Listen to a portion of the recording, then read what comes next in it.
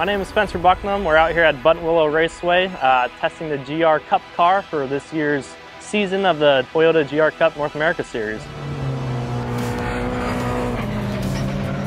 I'm racing with Precision Racing LA, formerly LA Honda World. Coming off of a championship win last year, we're trying to keep the momentum up and see what we can do in this new series. So I started in go-karts when I was 5 years old and only did a couple years of karting, and then transitioned into sim racing mainly. So did that from 9 to 14 years old. Just got super comfortable driving, learning every track here in the States, trying a bunch of different race cars. And then when I was 14, I hopped into Mazda Miata for the first time. Just learned how to roll momentum into a corner. Mazda Miata doesn't have much horsepower, so it's all about entry speed and getting off the brake pedal and trusting that the car's going to stick. So it teaches you very good habits, especially as you transition into faster race cars. So then I hopped in a Radical SR3, which is a miniature prototype car, proper race car. That's got downforce, so I learned how to now drive a car with some ground effects and downforce. And I had the best of both worlds from that point, a street car with no power to a race car with downforce and decent power. And from there I went F4 racing. Did that for 3 years, won a championship in 2020 on the F4 West Coast Series, and tried to go to the National Series, ran out of money, as a lot of drivers do. So I've kind of made my home in sports car racing now. Did the last 2 years in a touring car series, won a championship last year in the TCA America Series, and now we're out here driving Toyotas, getting ready for the 2024 Toyota GR Cup Series.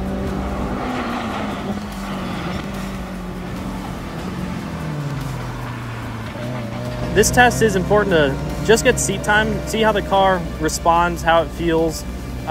Just make sure everything's nutted and bolted and ready to go. That way we're not learning during the first race weekend, trying to do minor details. We're trying to get those all ironed out here at Buttonwillow. That way going into Sonoma in 2 weeks, we're ready to go and we can hit the ground running.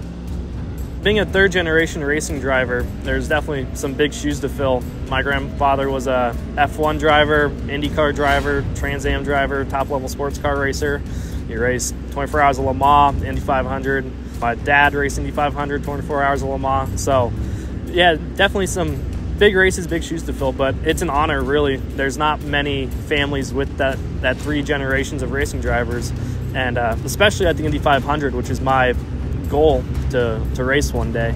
So to be able to get that, it would be very special for me and my family. But for now, I'm just trying to take it one step at a time and have a successful year of racing this year, and just capitalize on as much as I can, learn as much as I can, and hopefully that'll launch me to the next rank.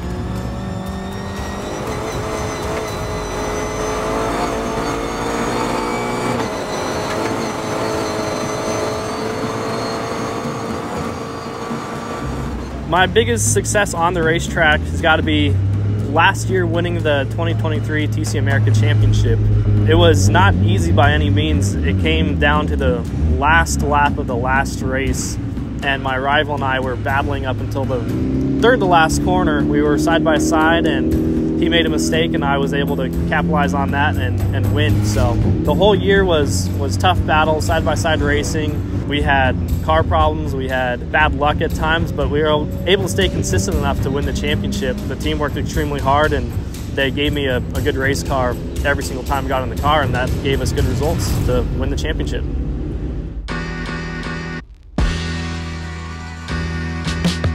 So I had known about Radford for a while. Obviously, since the Bondurant days, it's a very well-known school, and since the transition, I knew it became Radford, but I never saw myself working, especially in Arizona. I never thought I'd live in Arizona again. But from the Ferrari movie, I met Rob Knight, one of the lead instructors, and we got to talking about Radford and how he enjoyed working at the school.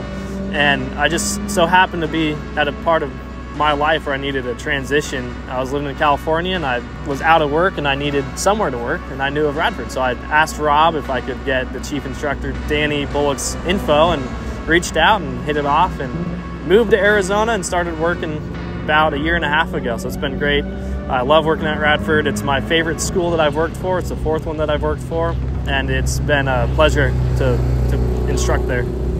Being on the racetrack, you start to develop your skills, you hone your skills, and that will give you some confidence. And then instruction, you're talking to people every day.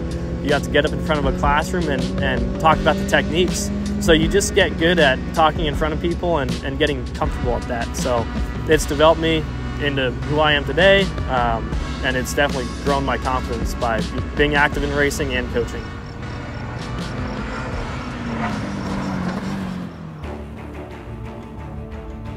Racing is very expensive, and to be able to get out to a racetrack is not easy. It's not something that people have in their backyards.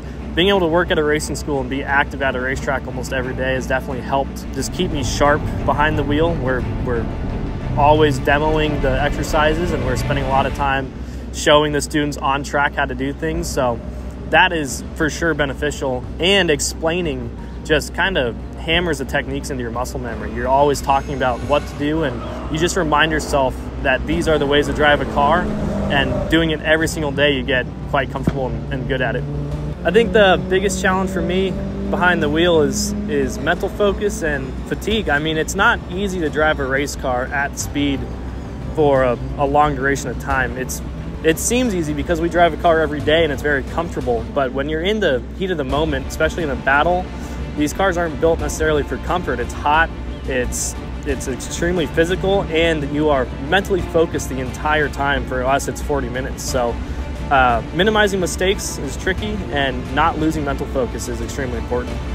We talk a lot about how to use your vision to place the car accurately, because in an easy way to put it, where you're looking is where the car is going to go. It's all behind your focus. So we're trying to train ourselves to look not only where we want the car to go, but elevate your vision, which will allow you to trust the car as you start to pick up speed, because things are starting to come at you slower, and you can start to put a plan in place. So it's very overlooked, but your eyes are your biggest tool in the race car, because it's going to tell you exactly where to place the car. When you're going through a corner, there's a proper line that you want to be on. And if you're looking elsewhere, you're going to be offline, either on a dirty part of the racetrack or maybe just driving a tighter radius, and you're going to have to slow more dramatically than you would if you were looking for the racing line and being accurate with your car positioning. So we talk a lot about vision, how to use your vision. We go through a lot of exercises training the eyes, especially in the skid pad. When you're putting a car in a slide, you need to be looking at where you want that car to end up. That way you're not looking for an obstacle. The other thing we talk about is weight transfer, how to manage the weight with your inputs. We have a steering wheel, a brake pedal, and a gas pedal, and all three of those things shift weight. So where you're placing the weight in the car will be where the grip is, essentially, because you are starting to grow the contact patch of the tire as it sinks into the ground, and that's giving you grip on that tire. So the brake transfers the weight forward, the gas pedal transfers it to the rear, and depending on what you want the car to do, that's where you're going to put it. So we talk a lot about trail braking, which is using the brake pedal to actually get the car to rotate. As you go into a corner, you're braking hard, which transfers weight forward, but you're slowly releasing the brake pedal to help roll momentum into the corner, but not sacrifice all that front grip. You still have some brake on to keep that nose of the car pinned. So we talk a lot about that, how to manage that weight, and that's going to really help the car's performance.